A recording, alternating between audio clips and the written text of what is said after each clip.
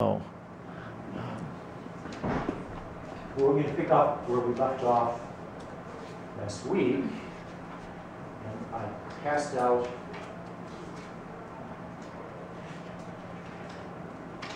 a sheet to you last week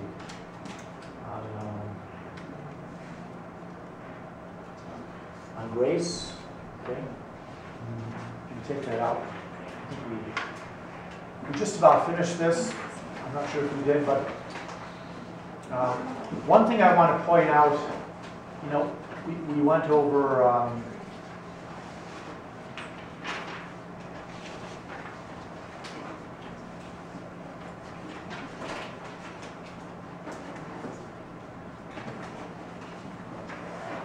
grace, sanctifying grace. What is sanctifying grace? Michelle, without looking, what is sanctifying grace? Remember, it's our share in whose life? Divine life. That's what sanctifying grace is. We share in God's own life. We weren't conceived and born with it.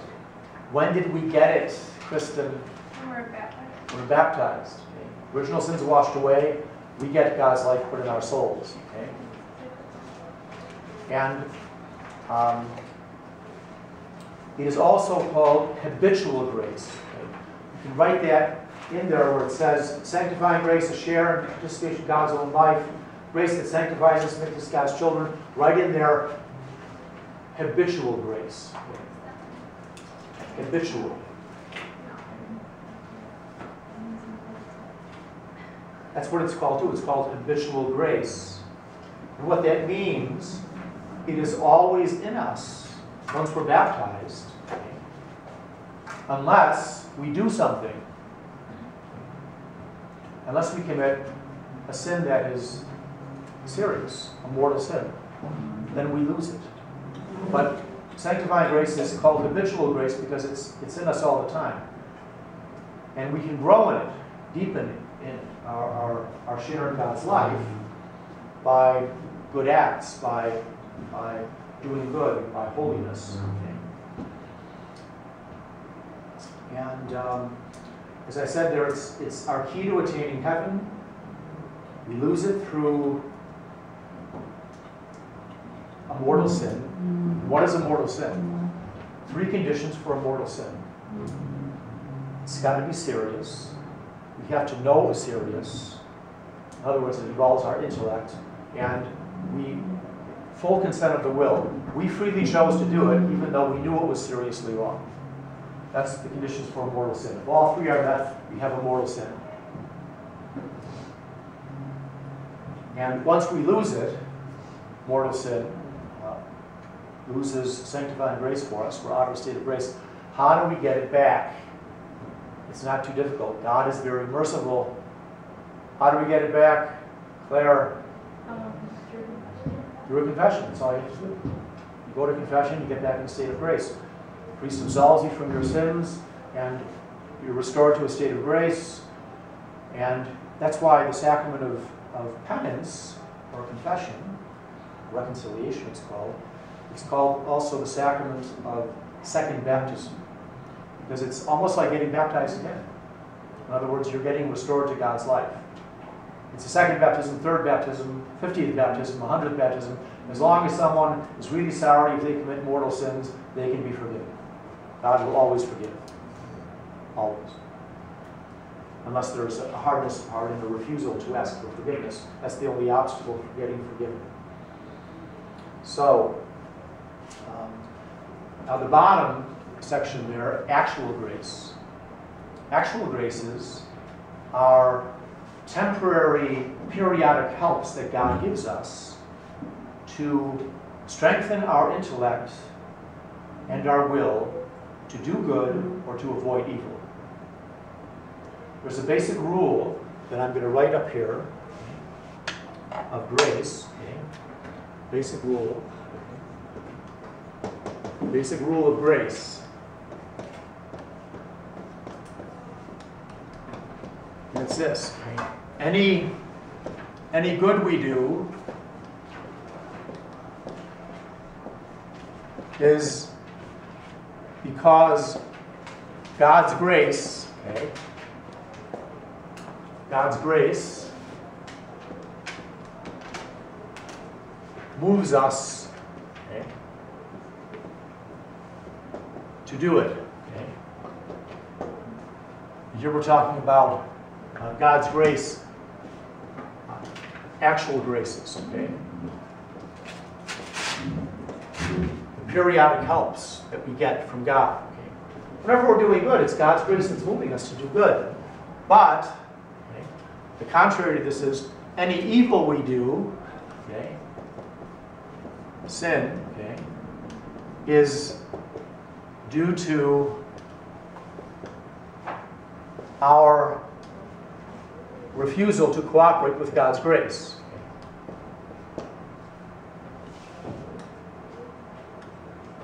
Cooperate with God's grace. In other words, it's our fault. Okay? Our fault. Now we're reminded of this truth at every Mass if we say the Confiteor. Now I don't know about your parishes where you attend Mass. At my parishes, I like to say the Confiteor all the time. Confiteor is, I confess to Almighty God, you my brothers and sisters, that I have greatly sinned. What do we say now? We strike our breast 3 times, through my fault, through my fault, through my most grievous fault. It's my fault if I sin, in other words, okay? All sin is due to us, refusing to cooperate with God's grace. There's no temptation that is too great for our free will to overcome. The devil and all his powers of hell cannot force us to commit the smallest sin. So any evil sin we do is due to our refusal to cooperate with God's grace. God's grace is always there, in other words, to help us resist temptation. So God always gives grace to resist temptation. That's another complementary to this. God always gives grace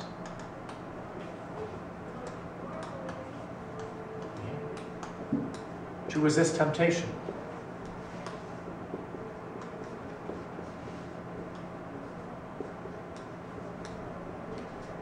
Always. God's grace is always given to us. But we can refuse to cooperate with it. That's why any evil or sin we commit, it's our fault, because we're refusing to cooperate with God's grace.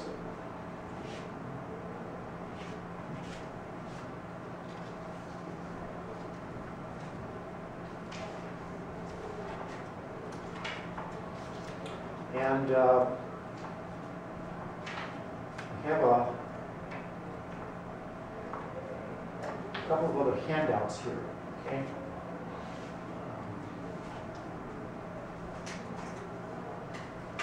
Let's see.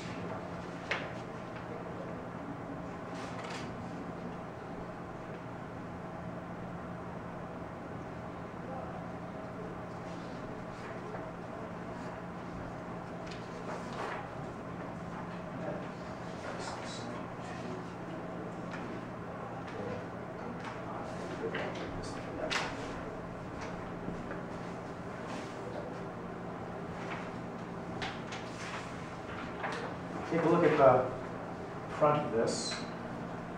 If you hold it long ways vertically, okay. This is a little sheet on the Holy Spirit and grace. And grace, if you read down under where it says grace, the merits of Christ are applied to us by the Sanctifier, the Holy Spirit, who proceeds from the Father and the Son. So if you look on the left, the mission of the Holy Spirit that was sent by the Father and the Son is to sanctify. The Holy Spirit is meant to sanctify us. The Holy Spirit is called the Sanctifier. If you look to the right of what I just read there, this is a little diagram of the Trinity. Okay?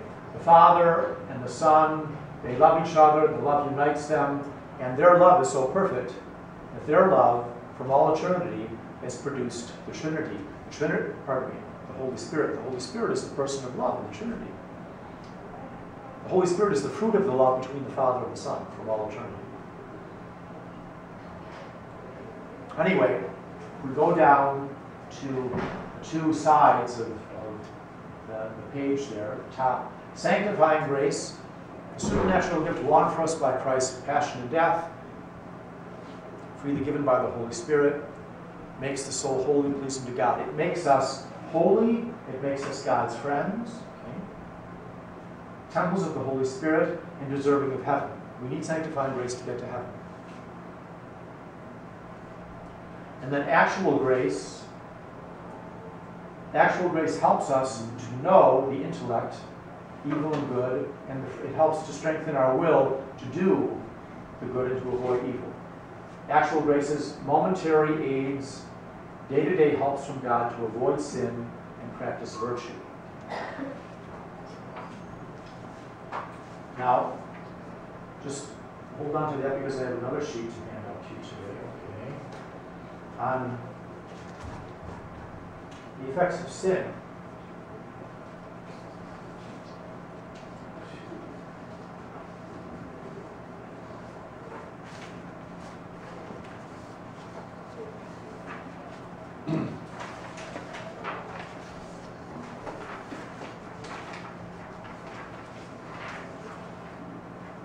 If you hold this vertically as well, okay.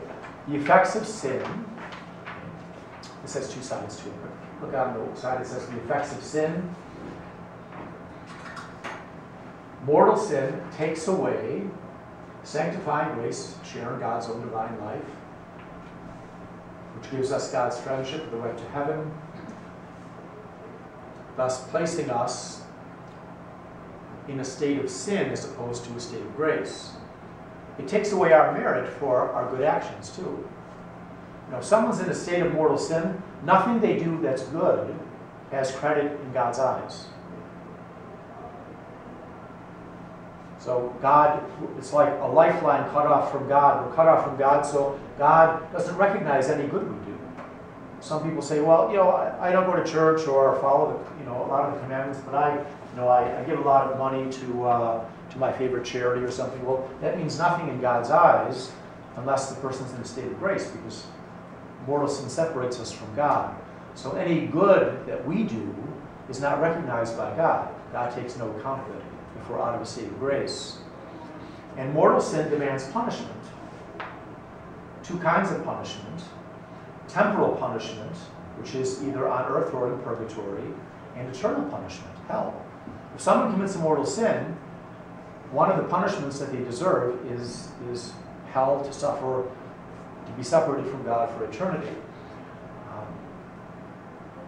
Temporal punishment means that in addition to that eternal punishment, there's a punishment either on earth or in purgatory that one will have to undergo. When we go to confession and the priest absolves you, say, from a mortal sin, the eternal punishment is taken away. It's remitted. So there's no longer the eternal punishment due, but there's a temporal punishment that remains. And that is why the priest gives a penance when we go to the sacrament of penance. And think about, I think I used this image before, the nails of Jesus' cross as being our sins. When the sin is forgiven, the nail is taken out, the sin is thrown away, but what remains in the wood after the nail is taken out? The hole. The hole. That's the effect of our sins. So we have to fill up the holes by doing good to make up for the harm we've done. That's a matter of God's justice. If we don't make up for all the harm we've done through our sins in this life, we'll do so in purgatory. That's what purgatory is for. It's a place of purgation for the soul, to purify it of all attachment to sin, all the effects of sin. We have to be completely pure before we see God. And I'll just say this, okay? When I preach on this, I tell people this.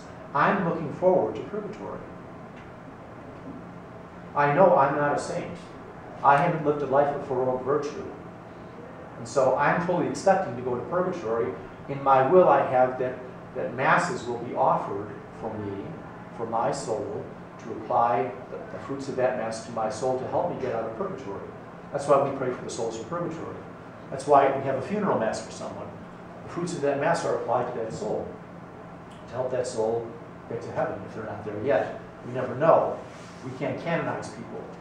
The church does that formally. Who's going to be canonized in about 5 days, I think it is? What's today? No, it's about 2 weeks. Today's what, the 14th? I think it's about 2 weeks from today. You know who's going to be canonized? 2 saints are going to be canonized. Of course, they're not saints yet. But 2 popes are going to be canonized. You know who those are? If you hint, one just died about a dozen years ago, yes. John Paul II and John the 23rd, who was the Pope in the early 1960s, 1959 to about 1963. They're both going to be canonized saints. When the church canonizes someone, we're almost assured that they're in heaven. So we no longer pray for their soul, we pray to them, actually through them, asking their help. That's called the communion of the saints. You can ask, the saints in heaven to pray for us. And but that's only after someone's canonized. If my grandmother died, I think she's in heaven, my grandmother. I still pray for her, but I think she's in heaven. But I don't know that, so I can't pray to my grandmother saying, "Pray for me." I pray for her. Yes. What did Pope John do that was got him to be a saint? Well, to be a saint, you have to live a life of heroic virtue, meaning your own personal life. It's not necessarily you have to do something great that the world sees. You can be a holy soul and no one knows about it. You can live a life of a monk out in some cave and live an extremely holy life. No one's going to see that but God. But usually you need some witnesses to give a testimony that this person lived a holy life, and you need miracles too. That's one of the ways the church assures that someone's a saint. They say if people are praying for saints' intercession for a miracle, and that miracle takes place, that's a sign that that person's in heaven. And so Pope John Paul II and Pope John the 23rd, they had miracles worked through their intercession. However, usually it requires 2 miracles, but our Pope Francis did away with the second requirement for a miracle for these 2 popes. He said, "I'm going to canonize them because I believe they're saints." The Pope can do this. He's the head of the church. He's the head lawmaker. So he circumvented the usual route and he's declaring them saints without the second miracle. They both had a miracle to be beatified. Yes? What miracle did Pope John Paul II do? If you Google it, some woman who was cured or something. I forget. Usually it's a physical healing. I was just watching with Father Reese last night. Has anyone ever seen the Song of Bernadette? No? Gosh, go out. You can Google it, probably, and get it. It won the Academy Award for Best Picture in 1954. Jennifer Jones played St. Bernadette, to whom the Blessed Virgin Mary appeared at Lourdes in France. And the Blessed Virgin appeared a number of times, and the last time she appeared, many people were believing in Bernadette, but others scoffed. And the Blessed Mother said, "Dig and wash your face from the stream."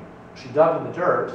There was some mud she found underneath. She started washing her face, and people laughed at her. And then she walked away, and all the crowds left except a couple of guys. And when they saw the stream of water come flowing out, one of the guys washed with it, and he was blind in one eye, and he was able to see.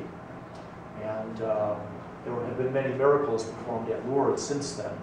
So miracles are one way that God kind of acknowledges someone is a saint in heaven. Someone prays to someone and says, "Please work a miracle on my behalf."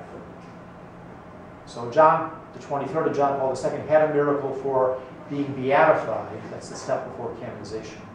Canonization means your holiness is recognized throughout the whole church, and you can pray to that person, asking their help.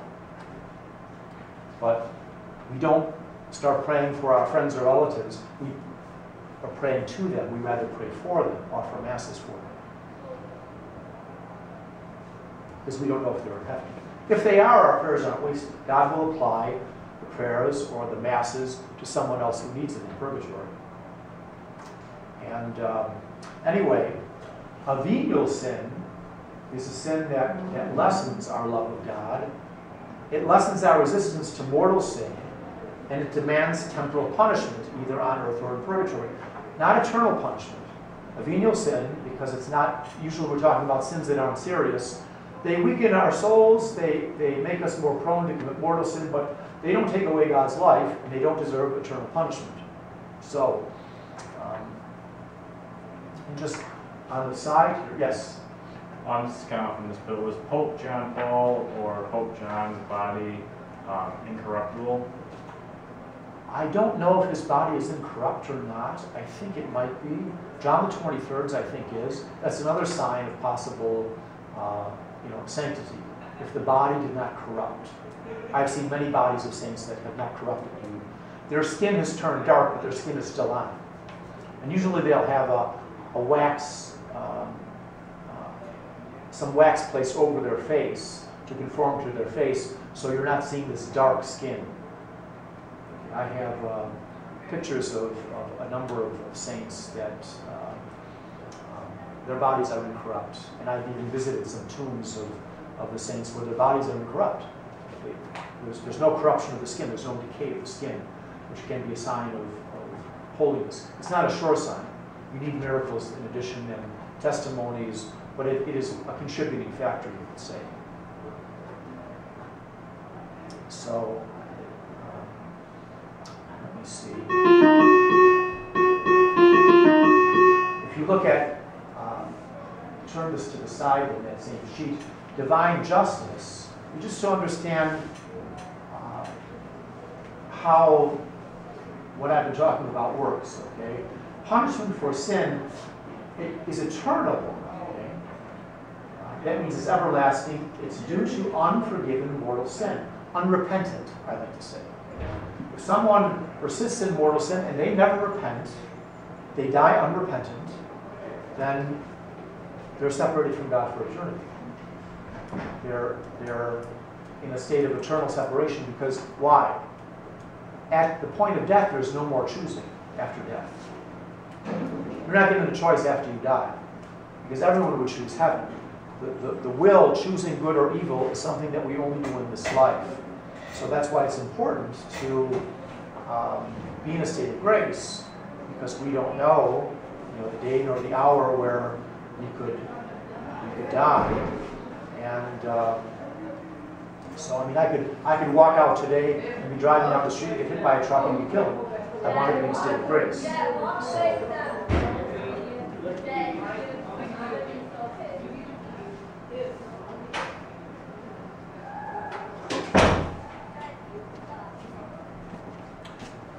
So, unrepentant mortal sin is suffered in hell. However, the eternal punishment that is due to a mortal sin is removed by, you see what it says there? Perfect contrition, okay? Even before someone goes to, or confession and either imperfect or perfect contrition. If someone goes to confession and gets absolved, okay, then the eternal punishment is removed that is deserving of a mortal sin. However, if someone has perfect contrition, that is, if you read the small print underneath, contrition is perfect when it arises from perfect love, that is, when we hate sin more than all evil because it offends God, the supreme good. So if we have perfect contrition, that can take away a mortal sin, but we still have to confess it at the nearest opportunity. But if someone is, say, dying and they don't have a priest around, if they can express perfect contrition, then that eternal punishment can be remitted. They'll be restored to a state of grace, even without the sacrament of penance. God will allow that if someone has perfect contrition. And when someone goes to confession, we should try to have perfect contrition, but imperfect contrition suffices. Imperfect contrition is, the next little section there in the small print. Contrition is imperfect when it arises from imperfect love. When we hate sin because by it we lose heaven, deserve hell, or because sin is so hateful in itself.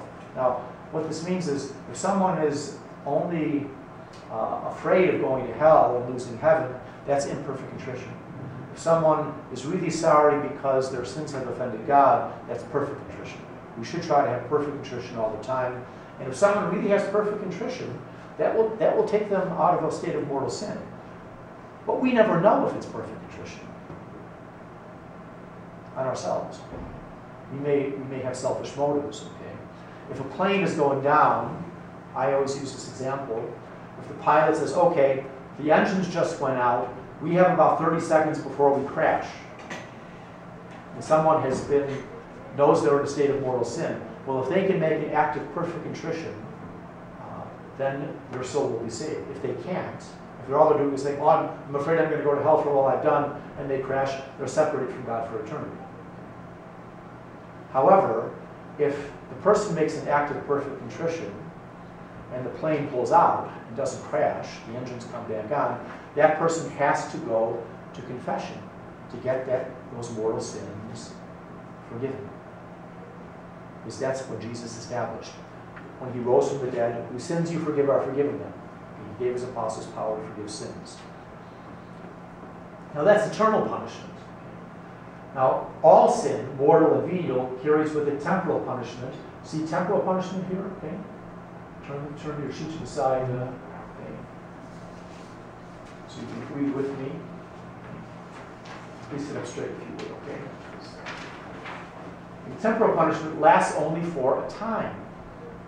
That's what temporal means. It's only temporary for a time. It's due to forgiven sin, mortal or venial, and unforgiven venial sins.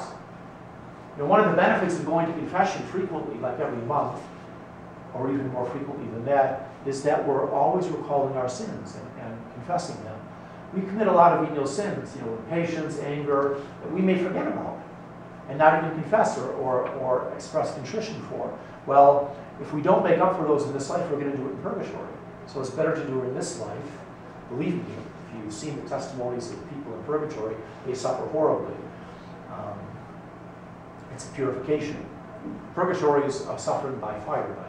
That's what our catechism teaches. Yes? For confession, like how detailed are you supposed to be? Well, you have to confess any mortal sins, kind and number. The kind of sin it was, the approximate number of times it was committed, if it's so frequently. If someone comes to me and says, I missed Mass for 20 years, I don't make them get out a calculator and say, okay, how many Sundays and holy days did you miss? I get an idea. That's a general idea. That's what you need. But usually it's, I did something serious, one time or two times, and you have to be specific in the sin. If someone comes to me and says, Father, I had sex with a woman, I'll say, okay, well, I have to determine what type of sin this is. If this is just fornication, two unmarried people, or if it's adultery, or if it's double adultery. Meaning, were you married? Are you married, or is that other person you had relations with married?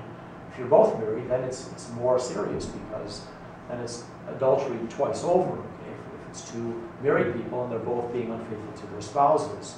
So you have to say what type of a sin it is, and then how many times you committed it. If someone has been in an affair, I'll say, well, how many times did you have relations with this person? And the temporal punishment is expiated, is taken away on earth by all these things, by penance, by prayer, by almsgiving, by good works, by patient suffering, by indulgences. So we can take away the punishment due to our sins by doing the penance that the priest gives us, for example, by prayers, by almsgiving, sharing our goods with the poor, by other good works, by suffering patiently. How many of us have to exercise patience when things bother us? If you never lose your patience, tell me how you do it, because I want to know. We all lose our patience. We all get angry when things don't go right. But patiently bearing suffering can can take away the punishment due to our sins. And indulgences. An indulgence is the remission of a punishment for sin, either partial or all of it, based upon the church's grant. Okay? There are certain prayers that are indulgence prayers for a partial indulgence. If you say Jesus, Mary, and Joseph, that's a partial indulgence. And that takes away punishment for sin. Well, this is expiated on earth by these means, okay? Punishment, temporal punishment, or in purgatory. Purgatory is only temporary. Purgatory is going to end. You know when purgatory ends? Purgatory is over on the last day, when Jesus comes again. Purgatory ends. There's no more purgatory.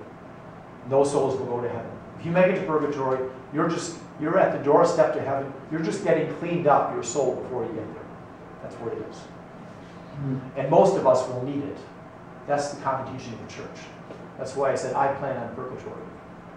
We should strive to be saints. I'll still strive, but I'm a realist, and I know I haven't lived a life of heroic virtue, and I know I get impatient, and I suffer my own sins. So if I get to heaven without any purgatory, I'll be surprised, okay?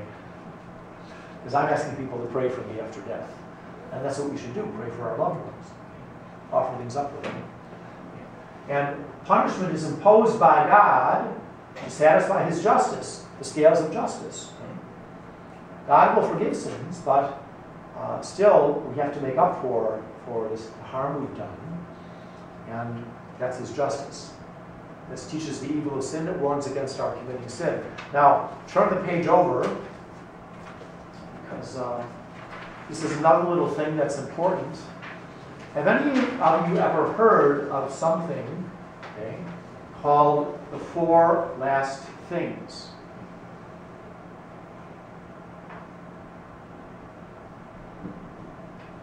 Andrew, can you turn over your sheet, okay? See up on top there? The 4 last things. Has anyone ever heard of that? It's a classic way of describing the fact that in the end, okay, there are only 4 last things. And they are, as it says up there on top, death, judgment, heaven, and hell. What will happen at the moment we die? The very moment we die, what's going to happen to us? And don't say we're going to go to heaven, because there's something that happens before we go anywhere. What's going to happen at the exact moment of our death? The moment we die, we're going to stand before God, and what's going to happen? Anthony, do you know? Can you take a guess? He's going to judge us. That's it. It's the judgment. We're going to be judged. Death comes to us all. We're all going to die. That's for sure. That's a certainty. Unless we're alive when Jesus comes again at the end of the world. That's the only exception. But other than that, all of us are going to die. And thank you. I hear you have healthy teeth now? Yeah. Okay, good. Turn over your sheet there to the back. That's it. Okay. So, death is a certainty. We're all going to die. And believe me, as one grows older, like me, okay, death becomes more of something as a reality that one thinks about. I have friends that have died. And when you see friends start dying, you think, oh, gee, maybe this could happen to me. Anyway, we're all going to die. At the moment of death is judgment. And that judgment is called the particular judgment at the moment we die.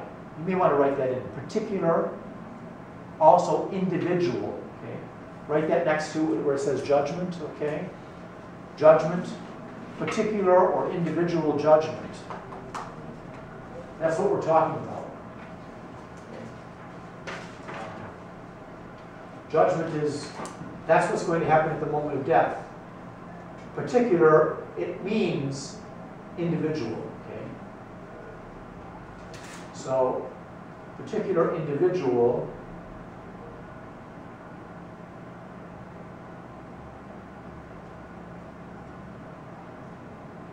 it means each one of us is going to be judged at the moment we die. And in the end, okay, there's either heaven or hell. Because purgatory is going to come to an end. Purgatory is just getting cleaned up for heaven. So in the end, it's either there's going to be death judgment in either heaven or hell. And heaven or hell will depend upon whether we die in a state of grace or not. The most important time of our life is the moment of our death. If we die in a state of grace, we're going to get to heaven. We may have to get cleaned up in purgatory for some period, but we're going to get to heaven. Okay? So the particular judgment there, you see that, okay? Immediately after death results in heaven for souls free from all sin and all punishment. And happiness of heaven consists in the beatific vision, seeing, loving, enjoying God for all eternity. And purgatory for souls free from all mortal sin, but not venial sin and or punishment from either mortal and venial sins. If punishment is still due for our sins, then it's purgatory. Hell for souls in mortal sin. If someone dies in unrepentant mortal sin, that's really unrepentant. That's the key.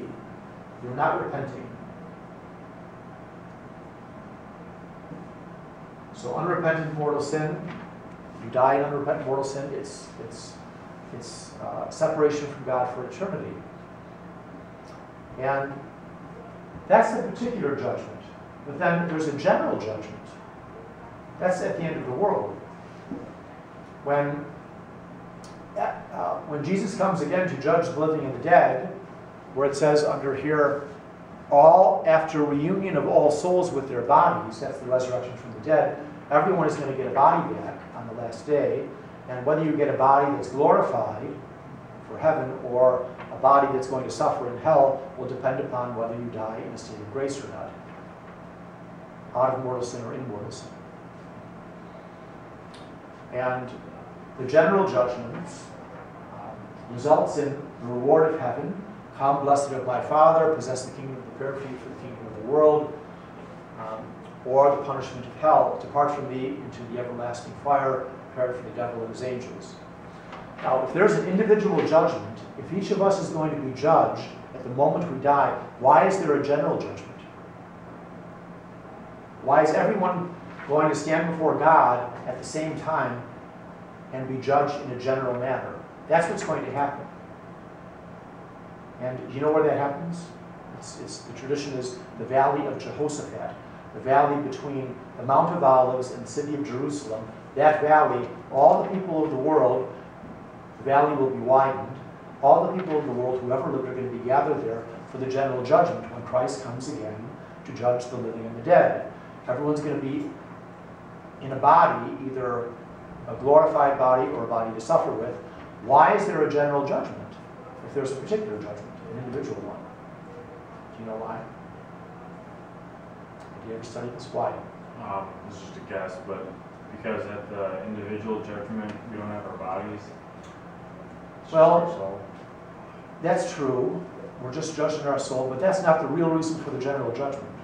The general judgment is for God's justice, so that everyone will see what everyone else has done, for good or ill, and everyone will see the effects of everyone's actions, either good or ill. In other words,